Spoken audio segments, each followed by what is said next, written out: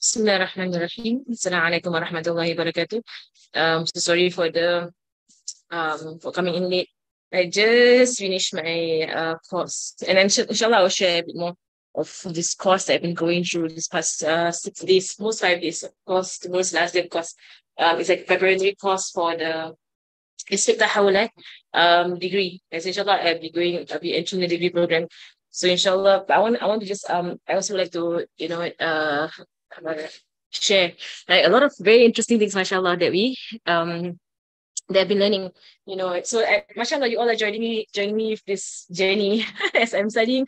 I'm also sharing whatever I'm learning because of the urgency of it. And I'm also given I have permission to share. Right. So inshallah, as we go along, we'll unpackage and understand our zaman, inshallah. But just to begin, Bismillahirrahmanirrahim, properly, siwak, inshallah, Bismillah. So I just came home. I just came home. Bismillah. Okay, Bismillahirrahmanirrahim. Alhamdulillah Rabbil Alamin. والصلاة والسلام على أشرف الأنبياء والمرسلين سيدنا وحبيبنا وشفيعنا ونور قلوبنا وقرة أعيننا محمد وعلى آله وصحبه أجمعين. اللهم لا علم إلا ما علمتنا إنك أنت العليم الحكيم. اللهم آتنا من لدنك رحمة وعلمنا من لدنك علما. سبحانك لا علم لنا إلا ما علمتنا إنك أنت العليم الحكيم.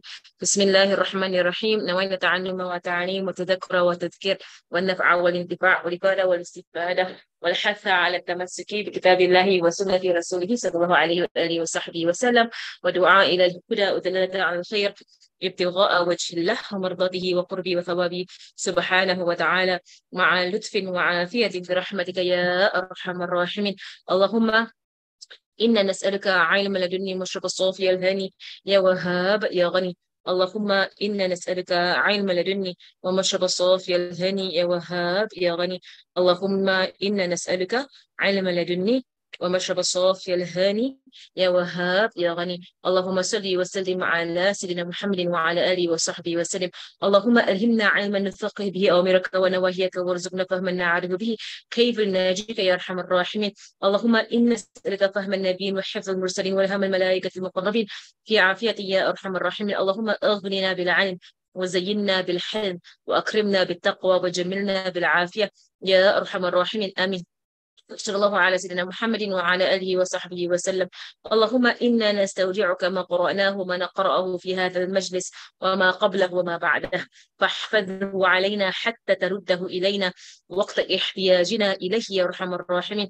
اللهم أكرمنا بنور الفهم وأخرجنا من ظلمات الوهم وافتح لنا أبواب رحمتك وانشر علينا حكمتك يا أرحم الراحمين. آمين.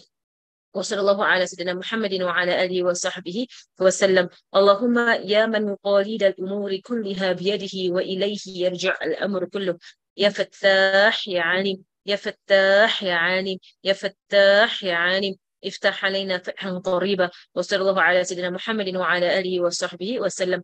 بسم الله الرحمن الرحيم. رب اشرح لي صدري ويسر لي أمري واحلل عقدة من لساني يفقه قولي وسدد لساني واهد قلبي وافعل كذلك بأحبابي أبدا وارزقنا كمال فتوح العارفين والفقه في الدين مع كمال الإخلاص والصدق واليقين والعافية والغنى والنصر والحفظ والنفع والانتفاع وخيرات الدارين وعلوم الأولين والآخرين. آمين. وصلى الله على سيدنا محمد وعلى آله وصحبه وسلم والحمد لله رب العالمين. آمين. اللهم صل على سيدنا محمد المأمون على العلم المضمون والفهم المكنون من سر الكاف والنون وعلى آله وصحبه وسلم. وارزقنا اللهم نصيبا وافرا من سر قولك إنما أمره إذا أراد شيئا أن يقول له كن فيكون. اللهم صل على سيدنا محمد المأمون على العلم المضمون والفهم المكنون من سر الكاف والنون وعلى آله وصحبه وسلم. وارزقنا اللهم نصيبا وافرا من سر قولك إنما أمره إذا أراد شيئا أن يقول له كن فيكون. اللهم صل على سيدنا محمد المأمون على العلم المضمون والفهم المكنون من سر الكاف والنون وعلى آله وصحبه وسلم وارزقنا اللهم نصيبا وافرا من سر قولك إنما أمره إذا أراد شيئا أن يقول له كن فيكون. اللهم صل على سيدنا محمد المأمون على العلم المضمون والفهم المكنون من سر الكاف والنون وعلى آله وصحبه وسلم وارزقنا اللهم نصيبا وافرا من سر قولك إنما أمره إذا أراد شيئا أن يقول له كن فيكون. اللهم صل على سيدنا محمد المأمون على العلم المضمون والفهم المكنون من سر الكاف والنون وعلى آله وصحبه وسلم وارزقنا اللهم نصيبا وافرا من سر قولك إنما أمره إذا أراد شيئا أن يقول له كن فيكون.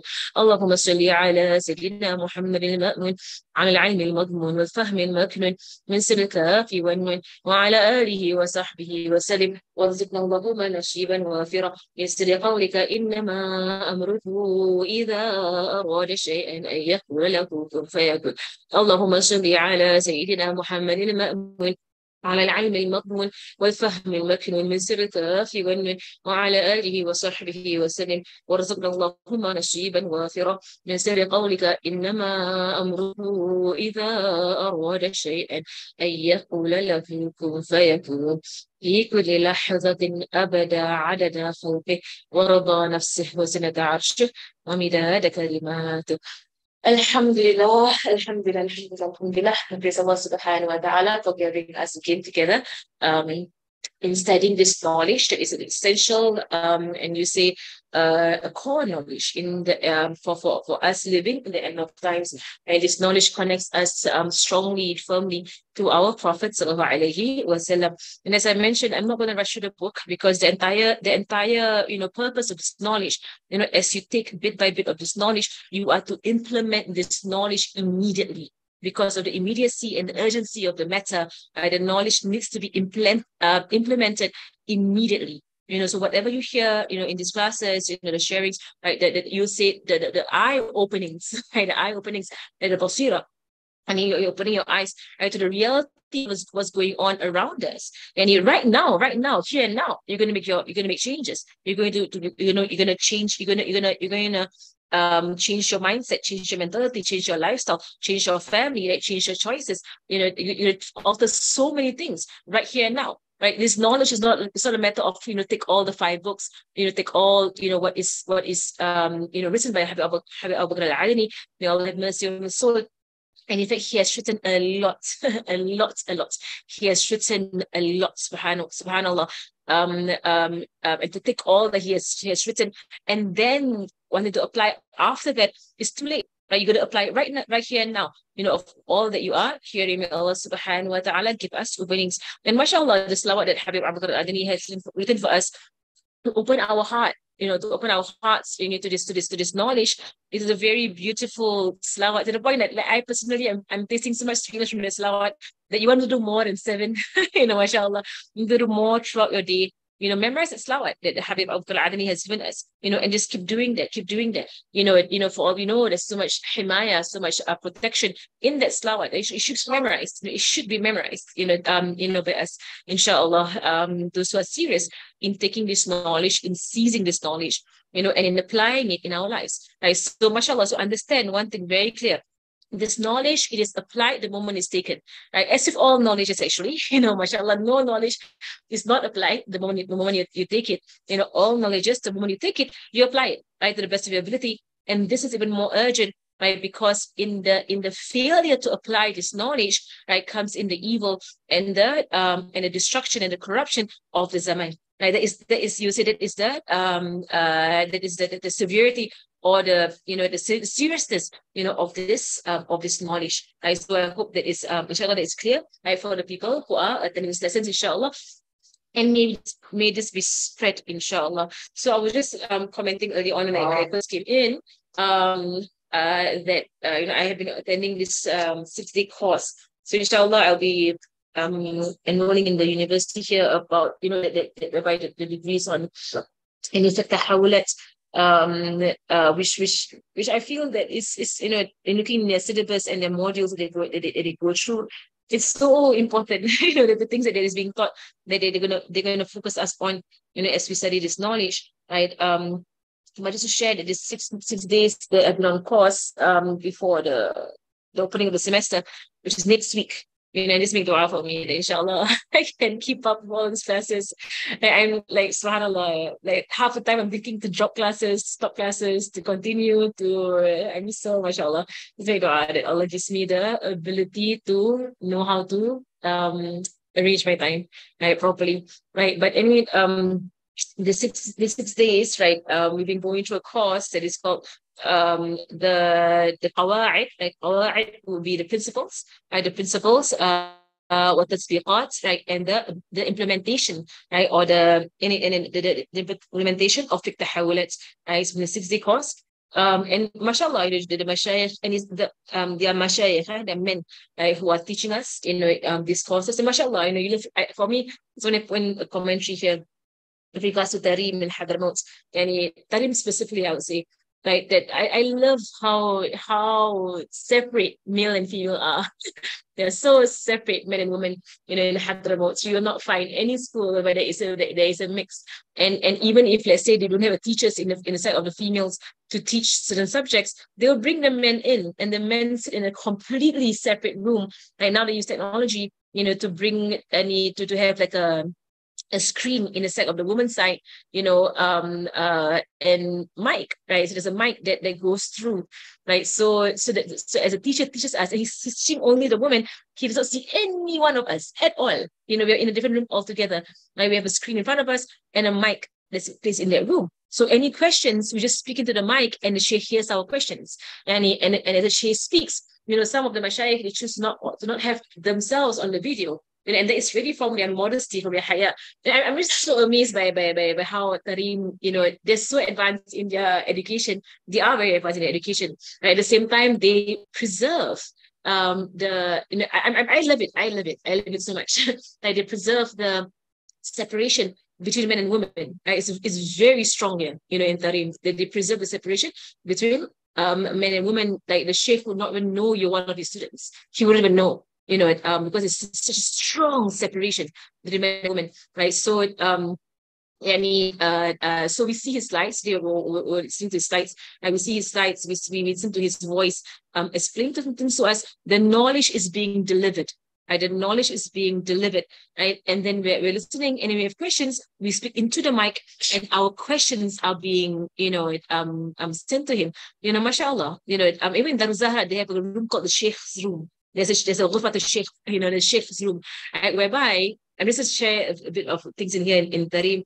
Mashallah, I'm going to our class, inshallah, but just in Darul Zahra, there's a sheikh's room. It's on the 3rd floor in Darul Zahra, but to access the room is from outside Darul Zahra, right? So the door to the room, to a staircase that brings you up to the room. In fact, the stairs is on the outside of Darul Zahra, in fact, right? The sheikh, as she climbs the stairs to the 3rd floor, and he enters the room, and basically the room is like a dead end in a sense, whereby he does not walk through the Darul at all. Right? From the outside of the Darul, he climbs staircase to enter a small door into a small room where he sits. He puts on the camera, right? And we in the classroom next to his small room, right? We watch him on a screen, right? So I've been learning my nahu in that way, because some of nahu, the mashayikh, teach us, right? Because the teachers in the Razara are trained for these higher books, right? So for higher books, you will find that the sheikhs, they will come in and they will teach. So mashallah, I'm really going to comment on that very, very, beautiful thing I love here about Tarim, that people who say you have to interact, you have to see each other, you have to be, the men and women must, mingle and must interact, and they must, I'm living in a world right now whereby they're fully functioning and very high level education and very high quality of education without any form of interaction, between male and female, except the delivering of knowledge and, expressing questions. And even when you ask questions, you don't even say to the sheikh who we are. We just ask questions, and we just pull the mic and we ask the question, and he answers our questions. Subhanallah.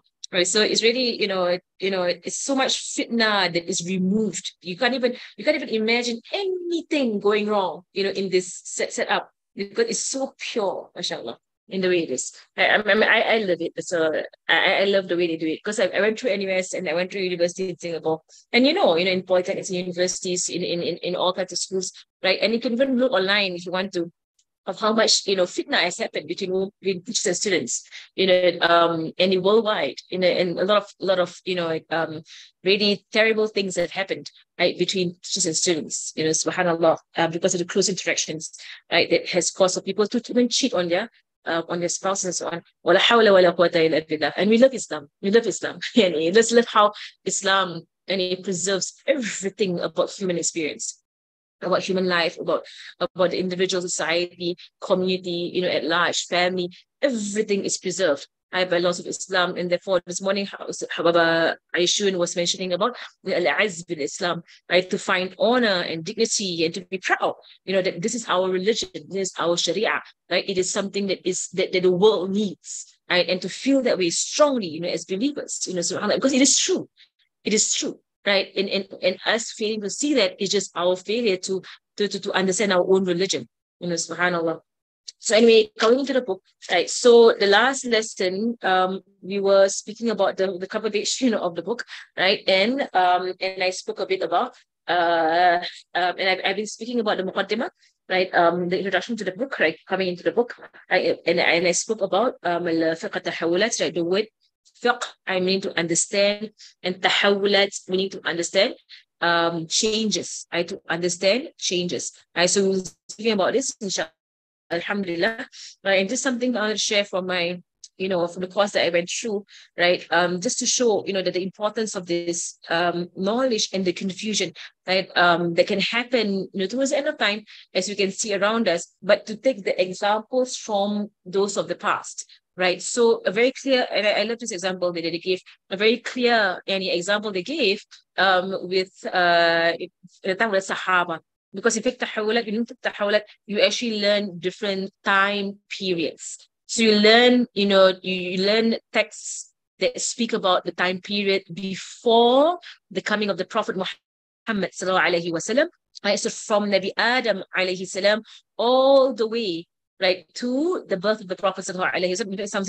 In fact, it is to the bi'atha, to his rising, to him, rising to be a prophet, sallallahu alaihi wasallam. So from the birth of Nabi Adam alayhi salam to the very revelation, the first revelation on the Rasul sallallahu alaihi wasallam, and then you have the second fatra, or the second time period, which is the life of the Prophet sallallahu alaihi wasallam, in which you pull out every principle, every direction, every form of guidance is from the very precious 23 years in which he, sallallahu alaihi wasallam, walked the face of this earth and graced our earth, right, with his blessed feet, sallallahu alaihi wasallam, with his blessed lights, with his blessed aura, with his blessed face, with his blessed smiles, with his blessed fragrance, with everything about him that is blessed. The very precious 23 years in which he walked the face of this earth.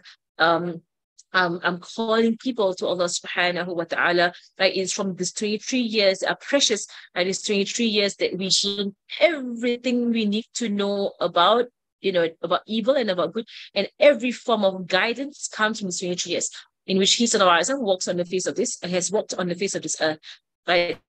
Golden years, mashallah. And in fact, golden years is an understatement, right? It is beyond. And anything that we can ever understand. Those precious years that he was on his earth, then the last time period that there is a study in fiqh tahawulat, like, comes from the death of the Prophet all the way right till the end of time, whereby in a hadith Rasulullah said, whoever survives, right, whoever survives three calamities, right, three calamities to hit my ummah, then indeed they have survived. And the first one is his death, right? Because and if you go to the history of Islam, you will see this, how many of the people actually left Islam after the death of Rasulullah. And he said, and then the next one is the assassination of a righteous leader, and that is identified to be Sayyidina Uthman. Right? When he was assassinated, he was killed. And inshallah, as we go to the Hawla, we'll understand these things thoroughly, inshallah, because in understanding these things, it helps us to understand what is to come up, right? It's all important. It's all important. And nothing that is being shared here is redundant or unimportant or just, FYI kind of thing. Like, everything that is going to be shared is to open up our eyes, open up our hearts, right? And open up our understanding, right, as to what we are about to take. Right? So I really hope you all have written down your intentions and make them abundant and keep increasing them every single week. Inshallah, it will be beneficial, right? And also, as I mentioned earlier on, I wanted to actually do short videos to address specific things in our zaman, but I need to just organize myself and just organize my time. But mashallah, I want to mention that one of the things that to highlight as an example of the Hawlat, right, is that we were going through during this dawrah, this past 6 days, is that and this is really to show, the importance of this knowledge, right? So what happened, in the Battle of the Camel, right? So basically, and this thing about the Hawlat as well, you have to be well read, right, and widely read. So inshallah, as I go through the material, I'll give background information, right? Under the assumption that most people don't actually go through thoroughly the history of Islam. Right, because from here we understand very well, right, the stances of the righteous and those who actually understood fiqh tahawulat throughout history. And when we observe them, when we study their lives, we see how many of these righteous people, of the imams, of the ulama, of the scholars of our of the past, how they understood this knowledge and they applied it in with the fitna of their time. And they survived and they were successful, and they did not fall into the fitna, right, nor were they deluded by the fitna, right? This is how we're going to understand this. So we're going to see how they applied it, right? Because the Hawla has been applied from the beginning, right? From the beginning, it's not a new knowledge. It's just that not many people actually understood it. And not many people actually encompassed it. So in the past, it used to be just a few righteous, and highly educated people in the religion who understood this.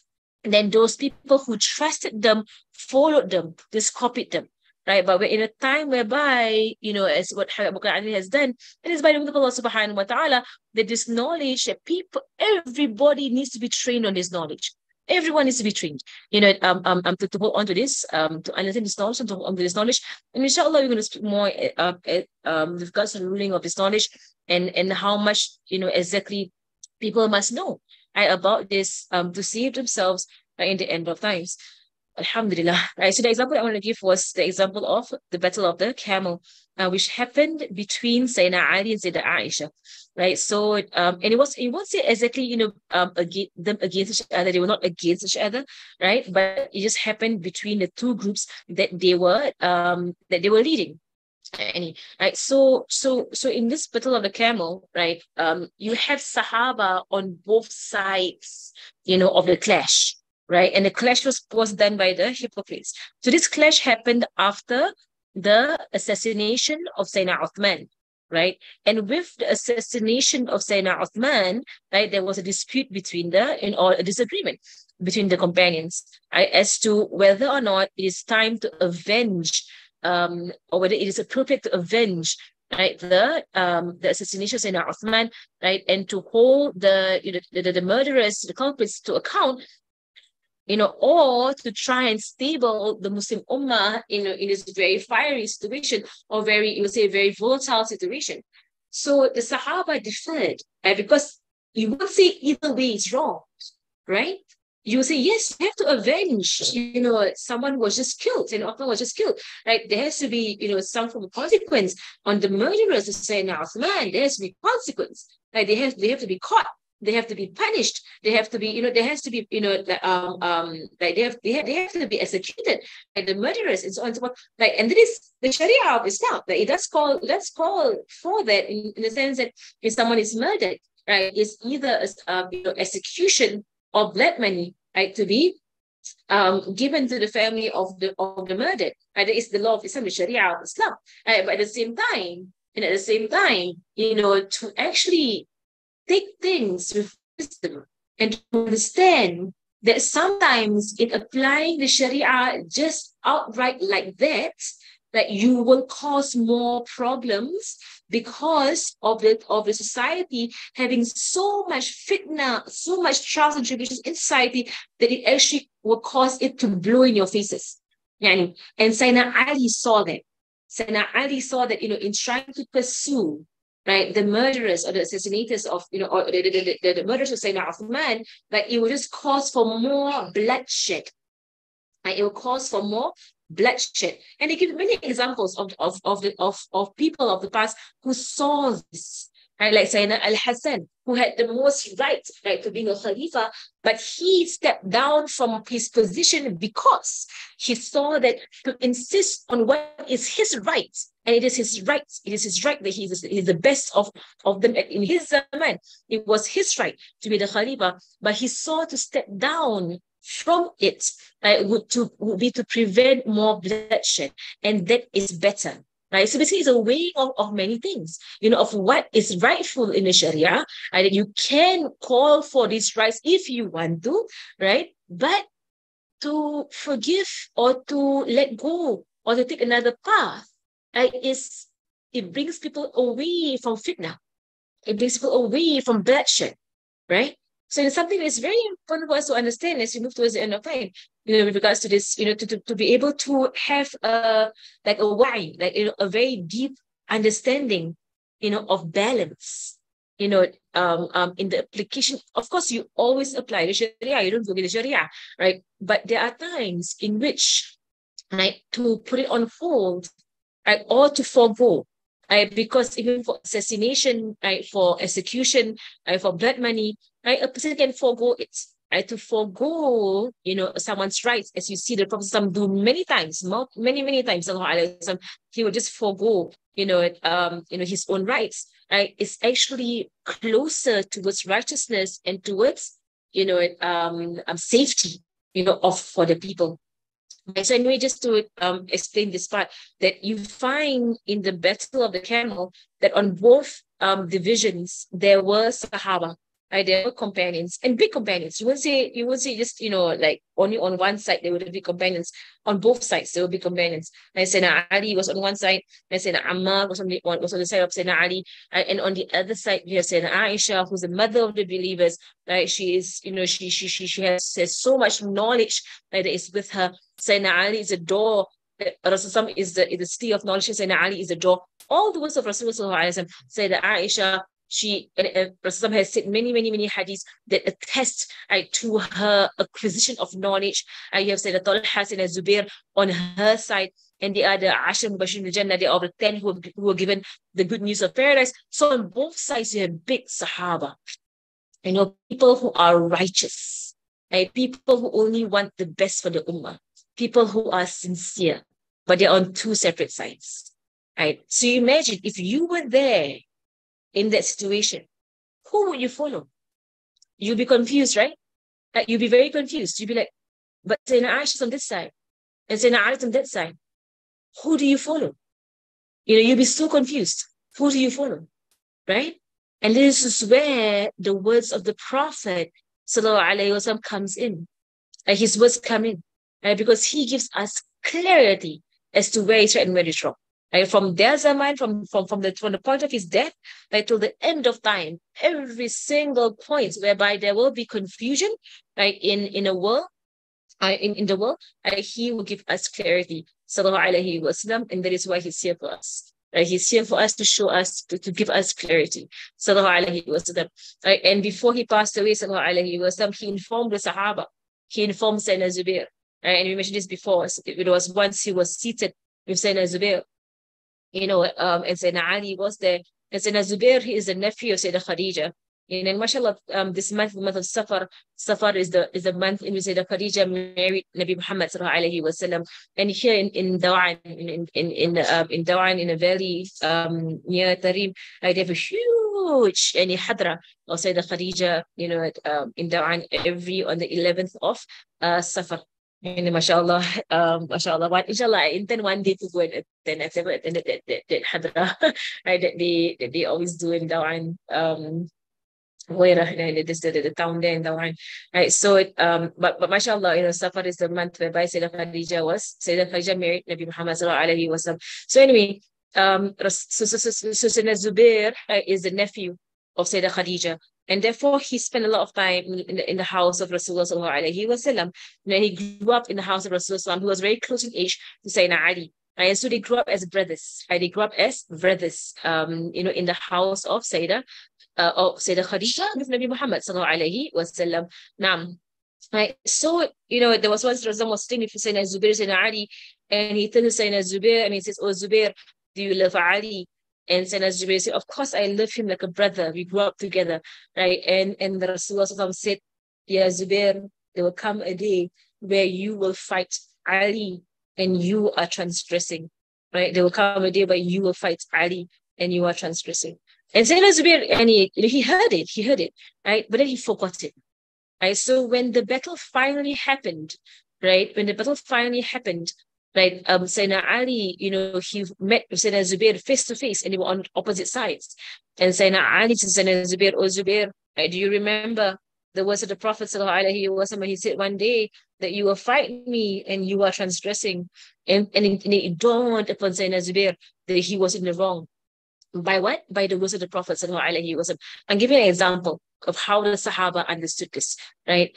And Sayyidina Zubair, the moment the words came to him, he walked. He dropped his sword and he walked out of the ma'araka, out of the battlefield. He walked out, right? And one of the hypocrites, right, from the time of from the side of Sayyidina Ali, because on both sides there were hypocrites, there were corruptors, there were mischief makers, the enemy was on both sides. And they were the ones who caused the fire of war to happen between Sahaba, but Sahaba never hit Sahaba. And so one of the people himself, and Ali, ran after Sayyidina Zubair and cut off his head, right, and brought his head back to Sayyidina Ali. He said, "Good news, I killed Zubair." And Sayyidina Ali said, "And I give you the news of hellfire, for I heard the Prophet say, whoever kills Zubair is in the fire." And these people, they're such hypocrites, they don't care. They don't actually care hearing these words against them. They rejoice. Right? And also, Rasulullah once, he was with his wives, he was with his wives, and he said, "Which of you," and this is all his directions, his directives, he said, "Which of you, right, will be traveling with a group of people, right, to transgress, right, and they be barked against by the dogs of Hawab," as a place called Hawab. Right, they were bucked against by the dogs of Hawab. He said it amongst his wives. And he said it, and the hadith goes, and she this which of you will travel with a group of people, right, in a transgression, right, and they be bucked against by the dogs of Hawab, right, and people will be killing each other left and right of her, right, around her, they'll be killing each other left and right of her. And the wives were shocked by this news. Any one of us, right, will be doing this. And then Rasulullah turned to Aisha and said, "Perhaps you, or Humaira."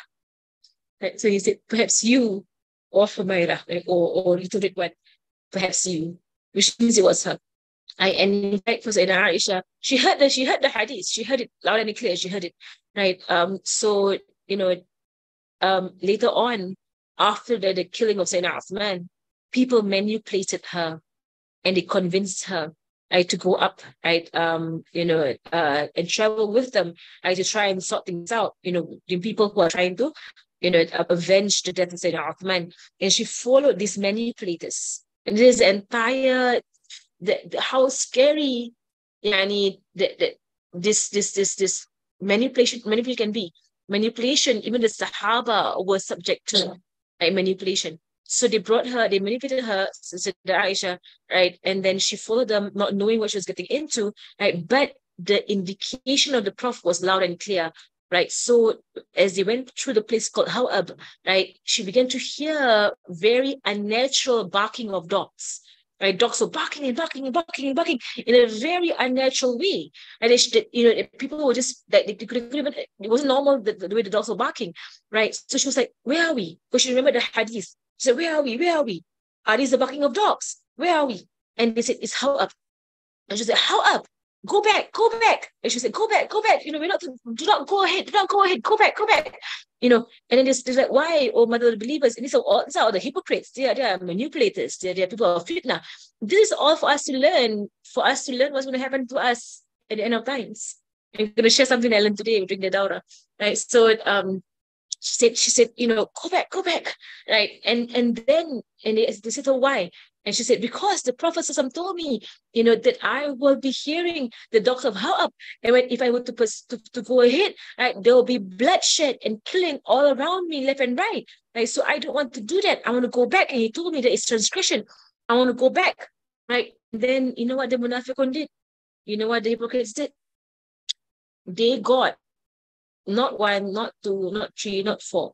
They got almost 40 to 100. I forgot the number, but they got about 40 people to swear by the name of Allah, to testify in front of Sayyidah Aisha, they are not at Hawab. And they said a different name. They said, "We're not at Hawab, we're at somewhere else." So they got 40 people, all liars. They're all liars. Right? And they swore, Muslims.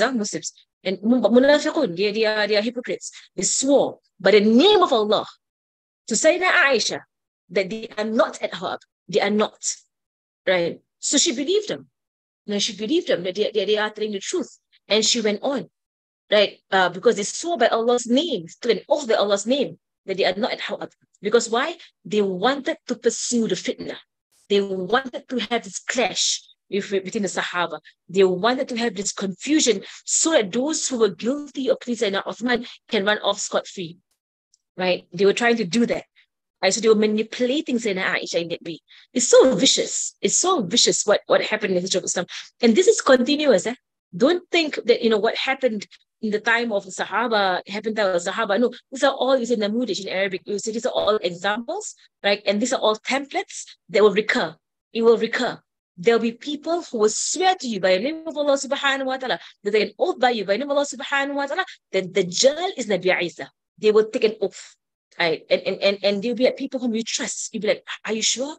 And you'll be so confused. And there'll be not just one, two, or three of them. There'll be like hundreds and thousands of them doing it. And will you be able to hear the words of the Prophet at that point in time, and run away? And Sayyidina Ali, Rasulullah was so many hadiths about this matter. And Rasulullah said, Ali, there will be a matter between you and Aisha. He said to Ali, there will be a matter and an issue that will be between you and Aisha caused by the hypocrites. They will cause it. So ensure she's safe.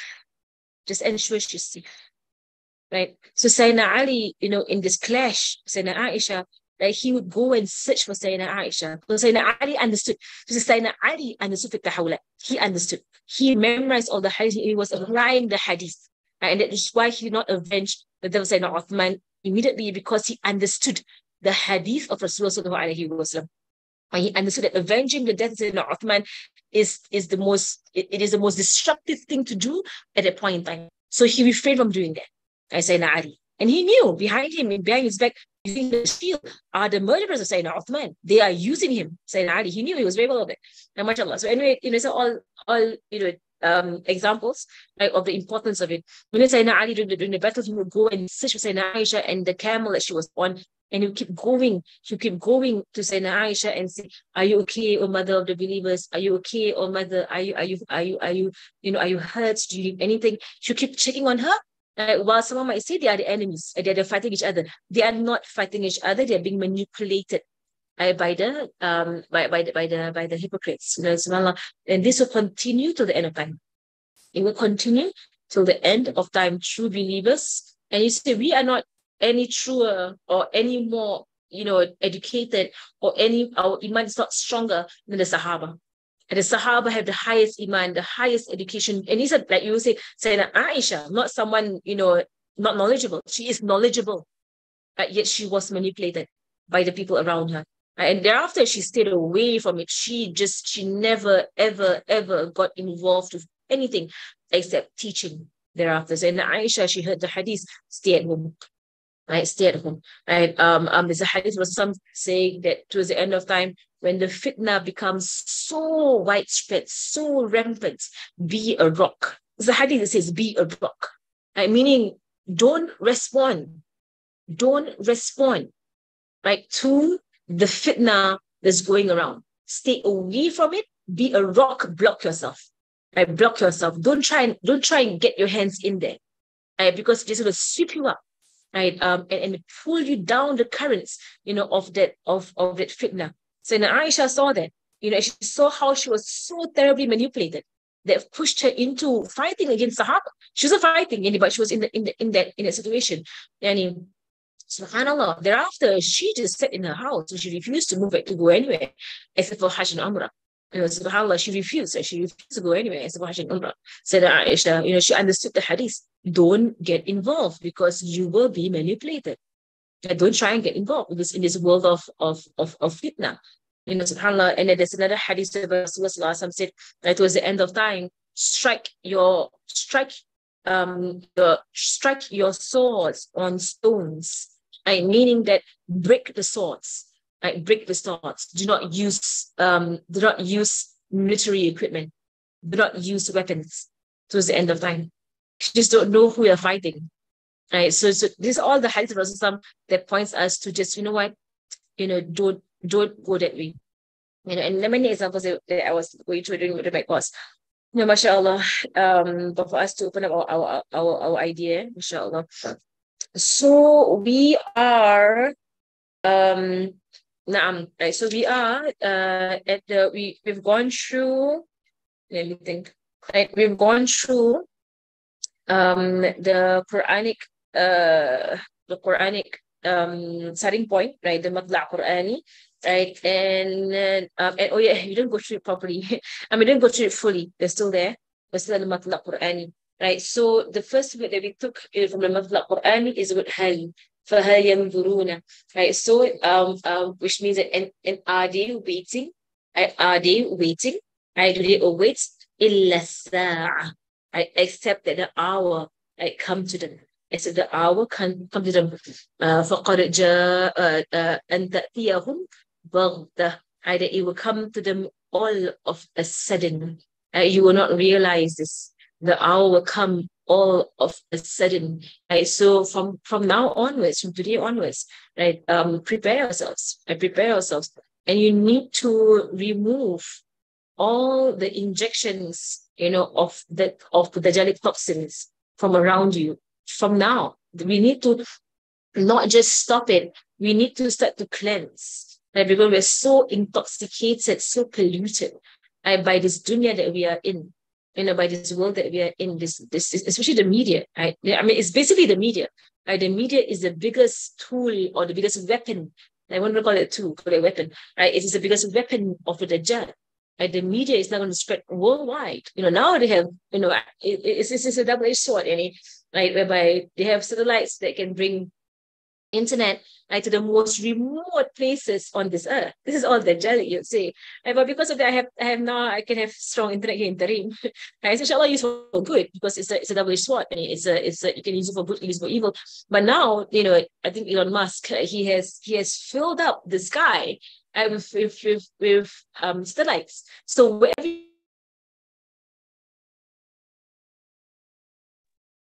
Allahumma salli Muhammad.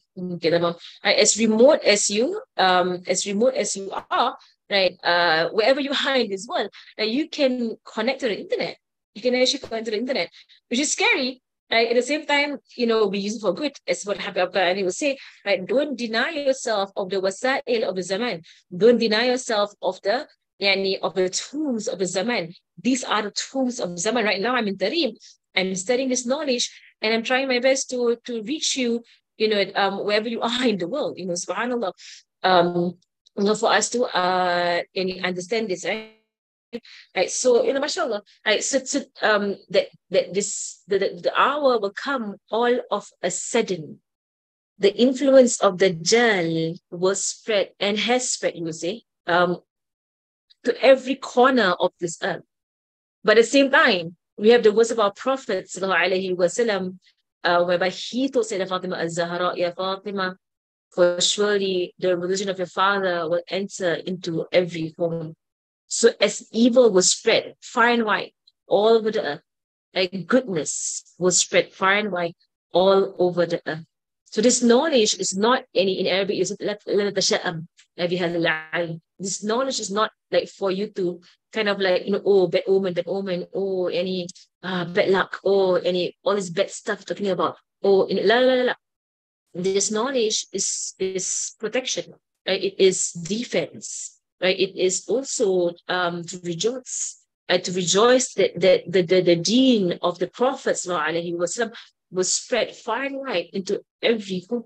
He will spread, ﷺ. And you don't know where the army of of goodness will come from and where they sit. And you don't know where the army of evil will come from and where they sit. Subhanallah, فَقَدْ جَاءَ أَشْرَاطُهَا, right? So the alamat, right? The signs of the end of time. فَأَنَّا لَهُمْ إِذَا جَاءَتْهُمْ ذِكْرَاهُمْ. And so how will it be for them, right? When the signs appear in front of them, that they will remember and they will recall the words of their prophet. And the words of our Prophet ﷺ. We saw in the examples that I gave earlier on about the Sahaba, when it actually happened, and when it actually happened, some of them, like Sayyidina Zubair, he forgot about the words of Rasulullah until Sayyidina Ali reminded him. It was also said that Nabi Sallallahu Alaihi Wasallam mentioned that there will be a clash between his Sahaba, right, and the group that is on righteousness, or the group that is correct, is the one in which Sayyidina Ammar bin Yasir is in, and he will die from his flesh, right, or he will be killed in his flesh. And true enough, Sayyidina Ammar bin Yasir, he was in the side of Sayyidina Ali. It was the side of Sayyidina Ali in that flesh. Right? So, subhanAllah, it's all Sid. And you'll be thinking, if it's all Sid, why are there still people who are doing this? It's all Sid. Why are the people who are still doing this? It's just that the dunya has overcome people. They are not listening to the Prophet Sallallahu Alaihi Wasallam anymore. And you can take this example right here, right now in our Zaman. How many Muslims? You say to them over and over and over again, against Disney, against music, against Hollywood, against Bollywood, against films, against comedy, against sitcoms, against computer games, against phone games, apps, whatever. Against drama series, against Korean or Japanese stuff, like against all these things. You see all of them against all these things. Like, who's speaking against these things? The Prophet, Sallallahu Alaihi Wasallam, nobody else. It's him. It's just him. It's just telling us against all of these things. How many Muslims still defend it? How many Muslims still do it? They know their Prophet hates it. They know it. The Prophet hates it. And they still do it. They're still in it. Why? Nafs, full stop. Nafs, dunya, whatever it is that they can't, they're addicted. I'm looking to your phone right now. If you still have games in there, like la hawla wala quwwata illa billah. If you have really, I don't even know why adults have games in their phones. Just still wondering why. And why do adults have games in their phones? Why? You're adults. Subhanallah. On the point of puberty, you're preparing for your grave, right? Because it's nar or Jannah, it's heaven or hell. Full stop. Right? So why in the I do wonder. I mean in I don't know, it is amusement or whatever, but I do wonder how in the world can adults, or why do adults have games in their phones? It's the most mindless nonsense. Right? There is so Shatter's probably having a field day laughing and like boasting that he knew human beings are useless. I mean, human beings are like, they're foolish. Not for adults, not for children. Like all these computer games, all these phone games, all they do is make your brain into mush, and you can't think. You can't read the world. You can't see what's going on around you. Then you become easy prey for the Dajjal. right? This was going on in our zaman. People have no more brains. They have no more brains, right, in their heads, which is why you have the most ridiculous things going on right now, and people are defending it. Right? Defending, have said, I have no agenda. Defending, saying I am an animal. Defending, saying I am, I will identify as however I want to identify. Complete brainlessness. There's no brain in there, no akal. But how do human beings even reach this? And you have people supporting it, and rallying behind it. Where in the world is this coming from? Because people are just having their brains turned into mush. They're using their minds not to think, not to educate themselves, not to nurture their intellects. No, they're just using their minds to play any, I don't know what do people play online. The Candy Crush or the Fruit Crush, whatever it is. Right? These are ridiculous, mindless games. Mindless. Right? Subhanallah. Right? So this all, to bring attention to people. Stop it. I feel so, so. When I say games, I'm talking about computer games. I'm not talking about physical activity to keep your body healthy. Games are games. Sport is sport. It's a different words. Right? So games are games. Right? So games are basically games. It's games. Right? So just be very clear. What I'm talking about. I'm talking about games. Right? Keeping our body physically healthy is an amana. It's part of our religion. It's part of our religion anyway, to keep your body healthy and to eat healthy and to be physically strong. As in the hadith of Islam, that a strong believer is better than a weak believer. A strong believer, physically strong, a believer, emotionally strong believer, mentally strong believer, spiritually strong believer is better than one who is weak. Right? So strengthen yourself. That is part of ibadah, to strengthen ourselves, to be healthy and strong. And tamam. So all right, so just to bring attention to this, right? So Allah subhanahu wa ta'ala says, فَهَلْ يَنْظُرُونَ, right? So the hell, right? So it's a question, right? Are you waiting? Are you waiting around? Right? Which means that at the point of the revelation of this verse, right now is the action. Right now you're supposed to take the signs around you. Right now you're supposed to read what's going on around you to know what is evil and what is good, so you don't fall into evil thinking that it is good. Right? So I just mentioned one thing, which is basically computer games. Obviously evil. Obviously evil. Right? And I wonder at adults who are fathers and mothers, Allahu Alam, who have an Xbox. They have I don't know what you call it. This stuff like what do people have now? I mean, subhanallah, how still playing all these games. It's ridiculous. You see how obvious that it is evil. I hope people can see it. How obvious. Sitting there playing some mindless game, on your PlayStation, on your PS, on your phone, on your, I don't know, and then buying it for your children. Wala hawla wala quwwata illa billah. Buying it for your children, feeding them the shar, feeding them the evil, giving it to them. Subhanallah. Right? People just need to wake up, right, and see, do you want all of this on your scale or your judgment? And if you don't stop, right, it's going to be, it's basically a mindlessness that brings people into following the Dajjal without thinking at all. Subhanallah. And it's really by education. It's really by education that people wake up from this heedlessness, this ghafla that they are in, this mindlessness that they are in, that is our zaman, which is the zaman ghutha'i. In fiqh tahawulat, Habib Ali has actually identified, time, time, I know what they call it, fatra, and it basically time spans, right? So we are in a zaman that is called ghutha'i, which means uselessness. And this zaman was described by the Prophet ﷺ, that the human beings that live in this zaman, they are useless human beings. Subhanallah. And Aqani has identified that we are that zaman. That we are in the zaman of useless human beings. And we don't argue with him. He's right. He is right. We are in a zaman of uselessness. Just go online and you will see so obviously how useless human beings have become. Right? It's why it's not far-fetched that Dajjal comes by and sweeps everybody off their feet and pulls everybody onto his caravan. Right? So anyway, فهل ينظرون. So are they waiting around? Are you waiting around? Right? Are you waiting around? Right? For this. And no matter what you try to argue about your games, compare it to dhikr, compare it to Quran. You see, at the very least, which is a terrible thing, in fact, it replaces khair. You see that? So I'm referring to the comments here.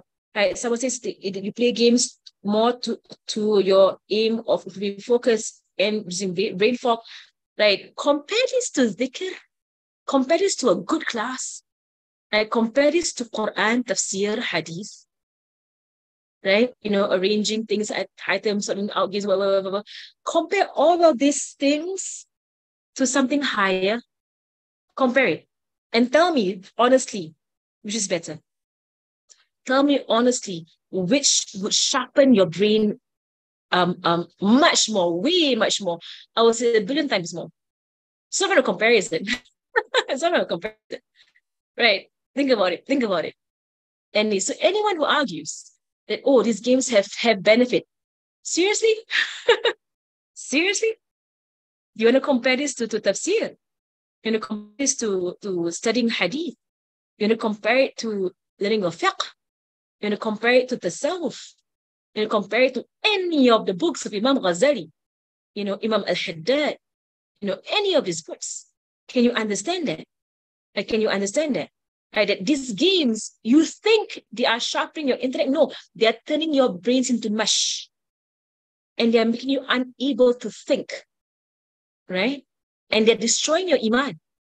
Subhanallah, Allah knows. They are destroying your iman. They are making you lazy on your qiyamul layl, making you lazy on your sunnah prayers, making you lazy on your Quran. It goes back to all these things. It does. So anyone who wants to argue, and defend your playing of games, to defend your watching of, so women, even though I know that game playing is, I don't know if it's more on the men's side, but on the woman's side, maybe a lot of I think watching videos, I guess. How women do. I know men like football, they have like their FIFA that they play, and they have like the stuff that men, I don't know, men tend to be more into gaming. And then women, I don't know what women do. Like women do, I don't know, what do women do? women are like watching like the series, drama, right? Yeah, dramas, right? Dramas, and it's what women do. This is even worse. It's subhanAllah, they have statistics. They actually have statistics worldwide, right?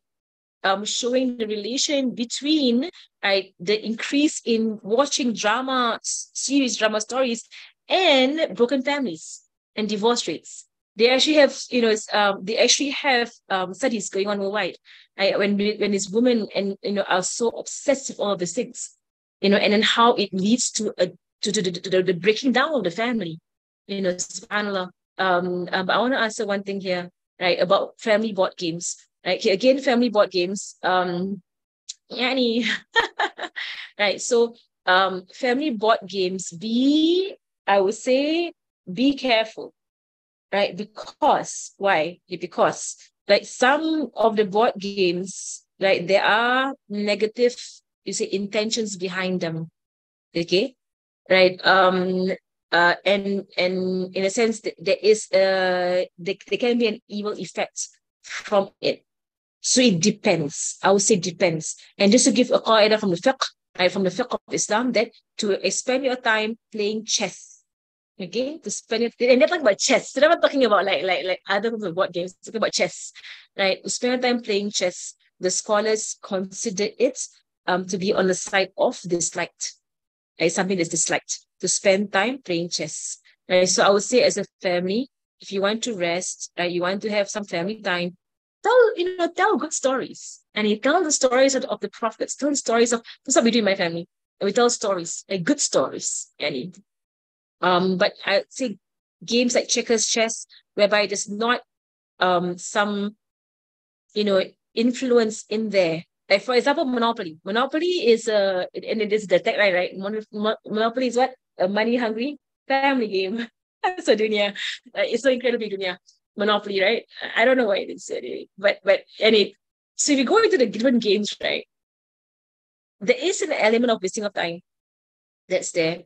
You want to have fun with your family, go out, go to the beach, have fun, have a picnic, tell stories. I know families that tell stories, right? They collect stories that they hear in classes, they share the stories. Today there was a funny story, how about Aisha's class, right? You can share it with your family. It's a very nice story to tell. I would tell my kids the stories. Right? It's all fun ways, right? Find fun, happy, healthy ways. Keep a cat. I'll keep cats. Right? And just play with this cat. Now I was spending my time last night with my nephew, just playing with the two kittens in my house. And he made good intentions. There are many ways of recreation. There are many ways of recreation. Right? And human beings have existed for generations without computer games, without board games, without any of this stuff. Right? And human beings survived, and they had healthy family lives. Yeah, so really, mashallah, zikr and knowledge, that it does so much for you, subhanallah. But I would say good conversation. Any good conversation with your family is beautiful. I enjoy a good conversation. And today I had some time between my classes. I went to my sister's house, and I just had good conversation with my sister. Just sat there and just conversed with her and my nephew, and just had good conversation. Not about people, but about I was studying about my degree and so on and so forth. This is talking about good things, and subhanallah, right? So Allahumma salli ala Sayyidina Muhammad. Naam, right? So mashallah, I really hope that people are opening up their eyes, right, to this. Okay, so anyway, I went to that because of the first part of this verse. Why are you waiting? Right? Why are you waiting before we make changes? Right? And again, it is not with an iron fist, okay? It's something that will be emphasized over and over again by Quran, that this entire change, because there's changes going on in the world, you're trying to fall on to the way of the Prophet Sallallahu Alaihi Wasallam. You're not trying to implement something in your family or in your life, iron fist. You're not trying to do that. You're trying to change mindsets. You're trying to go from within and change mindsets. That's what you're trying to do. Education. And let them make their decisions, right? And not an iron fist. Okay. So of course, with small children, and you don't bring it into the house. So you don't be the one to encourage it, right? You don't bring it into the house. Alhamdulillah, myself, as I was going, my mother never allowed music in our house. But nasheed, yes. And again, I mentioned before, we differentiate nasheeds and music. When we say music, we refer to all that is un-Islamic, right? My mother never allowed it in our house. She never allowed us to on a radio. She never allowed anything. The true my zaman was like, all this, boy bands and whatever. When I was primary school or secondary school, my friends were all into it. My mother never allowed any of it in my house, and I am grateful to her for doing that for us. She never allowed it. And she had a way she would have not allowed TV as well in our house. My mother, she never allowed us to go to the movies, ever. She would never give permission to go to the movies, ever, full stop, ever. And I'm grateful for her for having that understanding, that basira, right, that it is evil. Subhanallah, and it was a tarbiyah of us. Right, so it is that, it is understanding. It is understanding. It's not about argumentation. It is not about forcing on down people's throats. It's not about, saying, or insulting people, or saying bad words to people. It's not about any of these things, right? But it is about people to understand, right? To understand that the best thing for them right now in this zaman, it is dhikr, it is Quran, it is anything that brings you close to Allah subhanahu wa ta'ala, because we need it, because we lack it greatly. Right? Subhanallah. Right. So Right. So just to understand it, what you're trying to do is educate. Okay, you're trying to educate. You choose your life, you choose your way of life, right? People will choose their way of life, right? It's gentleness and education. Understand these principles very well. Okay, that is the way of our Prophet. Sallallahu Alaihi Wasallam. And as we go through Tahawla, we go through the lives of Sahaba, we will find the Sahaba doing this. And the Sahaba did not shove things down people's throats. They did not force a way of life on people. They did not go around cursing and insulting people, didn't do any of these things. Right? But they went the way of education. Because when someone internalizes something and truly believes in something, they will make the changes themselves. All right. So you choose your lives, you choose your path in life. You choose your path in life. Right. So you don't want to get involved with TV, you don't get involved with music. Choose it. It's your choice. It's a free will. You choose it. You don't want to get involved. They want to do it. They do it. You don't want to do it. You don't do it. Full stop. Full stop. And you hold and you keep your peace. And you hold your peace. You keep your peace. That is the way of who? That is the way of our Prophet. Sallallahu Alaihi Wasallam. Right. So the word for uses was wutha and wutha. Tamam, alhamdulillah. So I'm just going to continue from the verse. Right, so that Allah subhanahu wa ta'ala mentions the ashrat, right? The signs of the hour, and the signs will come to you all of a sudden. Right. So here in a, so here in this verse, Allah subhanahu wa ta'ala, informs us that you're not trying to wait for Dajjal to appear. You're not trying to wait, for things to change around you. You're not trying to wait for Nabi Isa to appear. No, no. Why are you waiting around? The ayat, wakes us up. Why are you waiting around? Why are you hanging around? Right? Wake up. Wake up to the matter. Make changes now. Right? فَقَدْ جَاءَ أَشْرَاطُهَا. Allah in His verse, the signs have already come. Right? The signs have already come. Right, subhanallah. Right, mashallah. Right, let me just mashallah. So many comments here. I'm trying to balance between the sharah or the explanation and the comments, because I know, as I mentioned, I want that people understand as we go along, right? And for people to have a wa'i. Right? The word wa'i is a very beautiful word in Arabic, which means an encompassing. Yeah, it's not just fahm, it's wa'i. I don't know how to say in English, but it's basically like a full comprehension, of what's going on. The word comprehension is different from understanding. Right? It's a deeper, encompassing. Like you get it. Like you just get it. Subhanallah. May Allah make it easy for us. Right, mashallah. Right. So so again, if you have family who's arguing with this and so on, just do your good deeds, do your engage in your good activities, do your good deeds, engage in your good activities, right? Live your life healthily, because you have your soul to take care of, right? And if they want to engage in their activities, make dua that inshallah one day they wake up. They wake up to the matter, and they wake up to the fact that their grave is very close, right? And subhanallah, just to answer the question of one who's asking about childhood without TV, human beings have lived for generations without TV, by the way. I mean, think about it. We are like from Nabi Adam, Nabi Adam to our zaman, to the time the TV was invented. How many years? And from the time the TV was invented to our time right now, how many years? Subhanallah. Right, thousands of years before the TV was invented, what did human beings do? Right, thousands of years before the internet was invented, what did human beings do? What do children do? Healthy things. Subhanallah. Right, it's only recent history, very, very recent history compared to the history of human beings. Right, that we find no other thing to do than to watch TV. Subhanallah, Allah created the entire world for us. Subhanallah. I mean, so many things to do. In my family, alhamdulillah, our households have no TV. So our children, in my family's households in Singapore here in Tarim, they have no TV. They have no gadgets. They don't know what to do with the phone. Mashallah, one of our friends here, Anisa, like her child, when she picks up the phone, all she does is put the phone to her ear. But that's all she ever saw her mother do.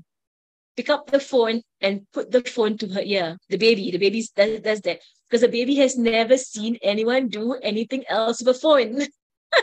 Then you put it to the ear. They're copying you. They're copying you. And so there are many, I can see there are a billion things to do besides watching TV.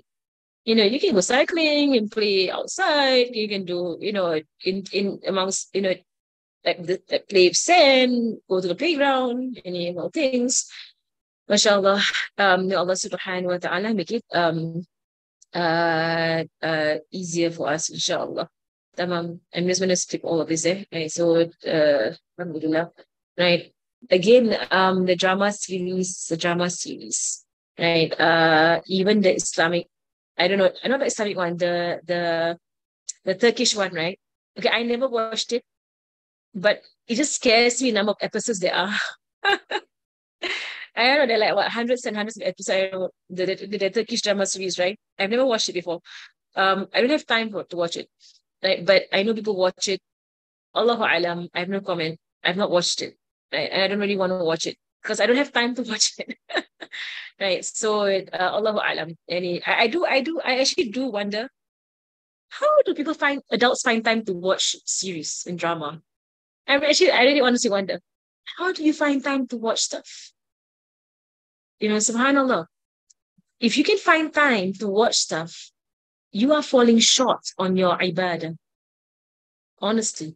I wish I had more time for my Quran. I honestly wish I had more time for my Quran. I'm studying, I'm teaching, I'm doing Quran. Like to watch stuff. What are you doing? Where's your Quran? Where's your dhikr? Have you done your awrad? Have you done your awrad? Have you done your salawats for the day? Are you doing 300? Are you doing 1,000? How many salawats are you doing? So I do wonder, can we as Muslims reset our button and find peace and tranquility and rest in saying salawats unto our Prophet sallallahu alaihi wasallam? Can we as Muslims do that? Can we do that as Muslims? As those who claim to love the Prophet sallallahu alaihi wasallam? Can we stop seeking the screen to rest and start seeking our Prophet sallallahu alaihi wasallam? Because if anything, on the day of judgment, that we will be so grateful that we did, is that one more salawat onto our Prophet sallallahu alaihi wasallam, because salawats are accepted by Allah subhanahu wa ta'ala regardless of how they are done. Okay. Think about it. You've all come to these classes. If you still need to watch series, videos, all this stuff to find rest, where are you, the Prophet? Right? Where are you, the Prophet? Sallallahu alaihi wasallam. Can't you find rest with him? Let's say now Siddiq, whereby he comes out of his house and Rasul asked him, why do you come out, Ya Abu Bakr? And he said, to see your face, Ya Rasulullah. I was hungry, and I came out to see your face. And it completed me, it filled me up. Subhanallah. Subhanallah. Where are we from that? Where are we from that? And it's one of he says, Sayyidina Abu Bakr, when he was asked, what are the things that you learn from this dunya? And he said, to see your face, Ya Rasulullah. To see your face. So where are we from that? Can we start doing this? Can we start reprogramming, our minds, cleanse ourselves of this addiction? It's an addiction, right? Can we cleanse ourselves of this addiction of our gadgets? Sayyidina Khalid bin Walid, right? He would look at the Quran and he would weep, he would cry, and he would say, Shaghna anka al-jihad, right? And he would say that to the Quran, oh Quran, jihad has visited us from you. And Sayyidina Khalid bin Walid, he's in jihad all the time. fighting the way of Allah subhanahu wa ta'ala all the time. It's battle after battle after battle. And he will look at the Mus'haf, the Quran, and he will weep and he will say, Shagalna anka al-jihad, Shagalna anka al-jihad. Like, jihad has occupied us from you. Jihad has occupied us from you. And we in our zaman, the word, gadget in Arabic is jihaz. It sounds very similar to jihad. Jihaz is the word in Arabic for gadgets. And we are like looking at the Mus'haf, the Quran, and we are crying on the day of judgment. Can you imagine saying, Shagalna anka al-jihaz, Shagalna anka al-jihaz.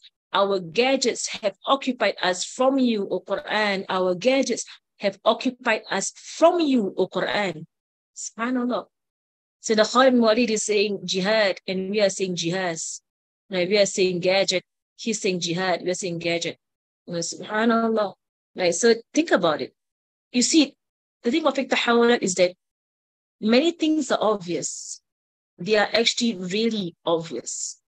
Good is obvious, evil is obvious. Al-halal al-bayyin wal-haram al-bayyin. Like, what is good is clear. What is halal is clear. What is haram is clear. It is clear. Right? But we just, don't want to admit it. Or we just don't want to let go of it. We're just so addicted. I speak to myself first and foremost. And we're addicted to all these things. And we know it's wrong. We know it's wrong. We know it's what's blocking us from seeing our Prophet ﷺ. We know what's blocking us, from tasting the sweetness in our prayer. We know it's blocking us from waking up in the night. We know it's the blocks in our lives. It's the blocks in our lives. We know it. The nafs is too strong, right? The nafs is too strong. The nafs just wants it. And it's may Allah give us understanding. May Allah give us understanding. And to do as what pleases Him, subhanahu wa ta'ala. So inshallah, she's still there. But I want to so inshallah I want to this verse, and this is the entire thing about tafsir. To unpackage a verse, it can really take you a long time, mashallah. But it is all guidance from Allah subhanahu wa ta'ala. And I hope that this classes gives you all any food for thought, right? And also encouragement to change, to make changes in your lives, inshallah. And I apologize if I was hard or harsh on any matters. But it's just really, from when you learn all this knowledge and you hear the way the Prophet speaks. Whenever I go for my classes, my courses, and you hear the Prophet, so as I speak to you directly, like, you feel the urgency from his words. You're not hearing his voice; it's narrated to us, but you're hearing the urgency in his words, and you can't help but take it from him. Right? That he's showing so much, urgency, right, in the matter. So inshallah, I think this book is sold. Like this Hawlet book, it's sold. It was sold in Singapore. I think it was something. So may Allah subhanahu wa ta'ala give us understanding, inshallah, and open our eyes and open our hearts. And may Allah subhanahu wa ta'ala help us, those that we love around us, to steer away from what will destroy them and what will bring them away from Allah subhanahu wa ta'ala, what will intoxicate them, poison them, some toxins that that will destroy the human being in the end of time, and their addictions. SubhanAllah, may Allah subhanahu make us make it easy for our families. Always make dua for those who are around you, yourselves, those who are around you. Teach your children the dua. Allahumma arina al-haqqa al-haqqa warzuqna ittiba'ah wa arina al-batila al-batila warzuqna ijtinabah. Oh Allah, show us goodness as goodness, or show us a truth as truth, and allow us to follow it, and show us falsehood as falsehood, and allow us to stay away from it. وصلى الله على سيدنا محمد وعلى آله وصحبه وسلم والحمد لله رب العالمين. السلام عليكم ورحمة الله وبركاته. الفاتحة. أن الله يجعل منافع وعملا حسنا يدل الهدى ويسر به قبل النبي محمد صلى الله عليه وسلم، وإلى أرواح المعالمين ومشايخنا وذوي الحقوق علينا، وإلى حضرة النبي محمد صلى الله عليه وآله وصحبه وسلم. الفاتحة.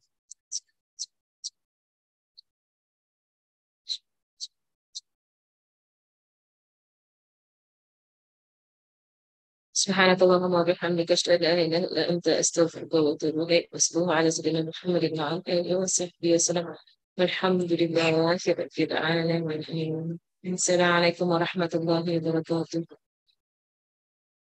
الحمد لله. There's a question, there's a point here. What's the point?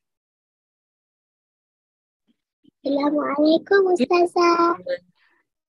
Walaikum salam. You know, all over the world, the practice of Islam is being any attacked. So it's not just in the West. I won't say just in the West. It's the whole world. It's the whole world. Like right now, you know, the entire Barbie craze. It's a big thing in Indonesia right now. So while you have people, you know, flocking to Habib Umar's Majlis in Indonesia, you have a whole lot of people also flocking to Barbie. And it's worldwide. So and it, you know, the world is a playing field of the Dajjal, but it's also the place where our prophets are manifested. So there's goodness everywhere. There is evil everywhere, right? So it's not just specifically the West or the East. It's everywhere. Okay.